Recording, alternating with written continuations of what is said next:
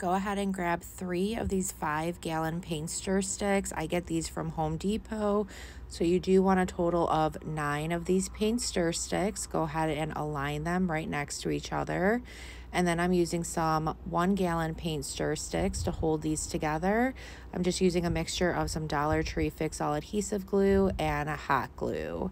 Then I'm just going over the sticks with some brown acrylic paint, just using a baby wipe to apply that on. Once that is dry, it's going to leave you with this wood stained finish without using any harsh chemicals that are inside of wood stain. Then I'm using this folk art crackle. If you don't have this, you could definitely use just some school glue and it will create the same effect. I allowed that crackle to completely dry, then went over everything with some Waverly chalk paint in the color plaster. Just make sure that you don't go over the same spot too many times, otherwise the crackle will not work as well. Once that's covered, allow that to dry, and again, it leaves you with this gorgeous crackle look.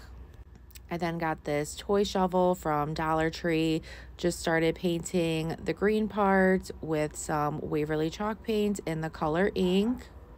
This only took 1 coat. Once you have that covered, allow that to dry. Then I'm going to go in with some Mod Podge and ground cinnamon, applying that Mod Podge onto the green part of that shovel again.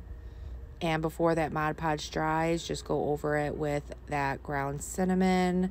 Take off any excess. Make sure you save that excess as long as you are not using this ground cinnamon in your kitchen. And I did both sides of that shovel. And you want to allow that to completely dry. Once that's dry, go over it with another coat of Mod Podge to seal and protect that cinnamon. And this leaves you with a nice rusty looking shovel. It's super cute. And then along the handle, all I did was just wrap around some jute string, just hot gluing it every now and then until it is completely covered. And then I'm using 4 more of these 1-gallon paint stir sticks. Again, you could get these at Home Depot as well. And I'm just painting them using that brown acrylic paint, using a baby wipe to apply that paint on and let that dry. And then I'll be using this design by Jennifer Pugh. You could get this off of her Etsy shop. Found a good placement for that on my sign. Applied a generous but even amount of Mod Podge, placed the design right on top, smoothed it out, sanded off any excess if you have any kind of hanging off, and then went over it again with another coat of Mod Podge to seal and protect that design. And then using those 1-gallon paint stir sticks, I'm just going to create a frame around the design. So again, just use the mixture of that hot glue and adhesive glue and just allow everything to dry. Then found a good placement for my shovel on the right side of my sign. I had to drill some holes to be able to add a zip tie to hold everything together. So just put that right on.